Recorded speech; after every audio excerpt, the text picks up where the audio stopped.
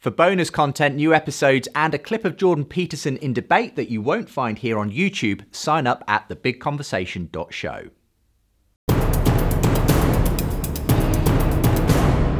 I recognised that I could not come on the train here, have a really interesting discussion, meet Justin again, have a nice glass of cool water, without a load of other people doing it for me.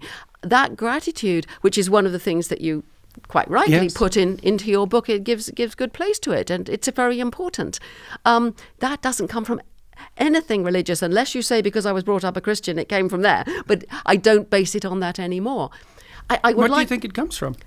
I think it comes from a recognition that I've done a lot of meditation. I've meditated every day for 30 years, and I think this has something to do with it.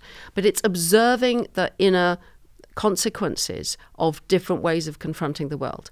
And I'm much more in recent years in the habit of waking up in the morning, even if it's raining in January in England, and looking out and going, oh, and it's a feeling of gratitude, not gratitude towards God or towards anybody or anything, just free-floating gratitude.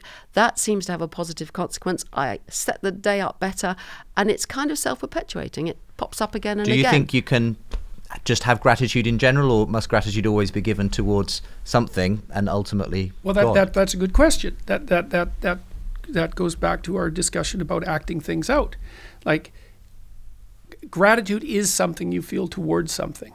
And you can say, well, I don't feel it towards anything in particular. And I would say, all right, well, the diffuse nothing that you feel it towards serves in your psychological hierarchy as your equivalent of God.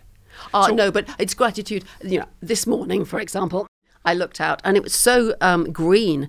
We've had frosts and it's been white the last few days, and it was green this morning, and it was just gratitude to the universe, if you like. It's not really God because it's not a creator. It's not anything I can pray to.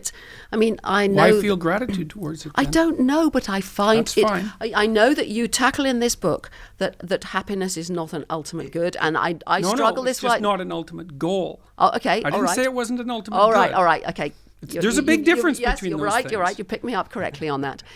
Nevertheless, we are happiness-seeking creatures, and I have found through practice and growing older that acting gratitude, thinking gratitude, feeling gratitude makes me happier and seems to rub off on other people. So I don't think we are happiness-seeking creatures, and I think it's a low goal.